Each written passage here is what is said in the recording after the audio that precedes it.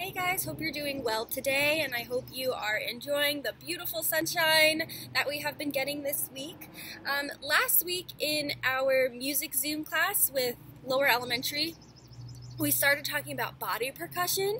Body percussion is when you make music or create musical sounds with your body. So for example, snapping your fingers is considered body percussion, clapping your hands, or maybe some other sounds like patting your knees, that could be considered body percussion. Someone last week asked if whistling is considered body percussion, and it is not, because whistling is done by using the air in your lungs to create a sound. Just like singing. Singing is created in your body by using the air in your lungs. That would not be considered percussion. Percussion is when you strike something. So for example, if I'm clapping my hands, I'm striking my hands together to create a sound. Just like drums. Drums are percussion instruments. You use drumsticks to strike the drum to create that sound. That is percussion.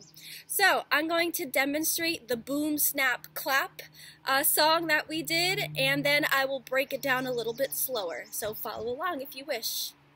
Boom, snap, clap, boom, boom, snap, clap, snap, boom, snap, clap, boom, boom, snap, shh.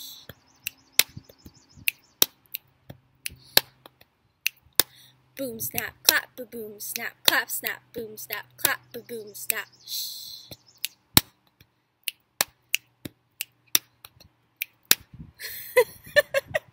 I think my dog liked it. All right, so for boom, snap, clap, all you're going to do is a boom, snap, clap, boom, snap, clap, snap, boom, snap, clap, boom, snap, shh.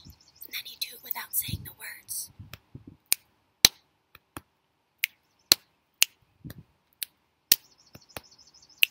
I'll do it again. Boom, snap, clap, boom, snap, clap, snap, boom, snap, clap, boom, snap, clap, boom, snap, clap, boom, snap, clap, snap, boom, snap, clap, boom, snap, shh.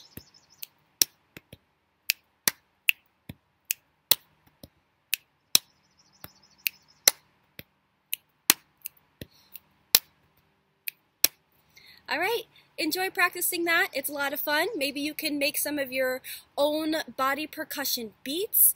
And when I see you next time in our Zoom class, maybe we can share some of our body percussion beats for each other. All right, I'll see you next time. Have fun. Bye-bye.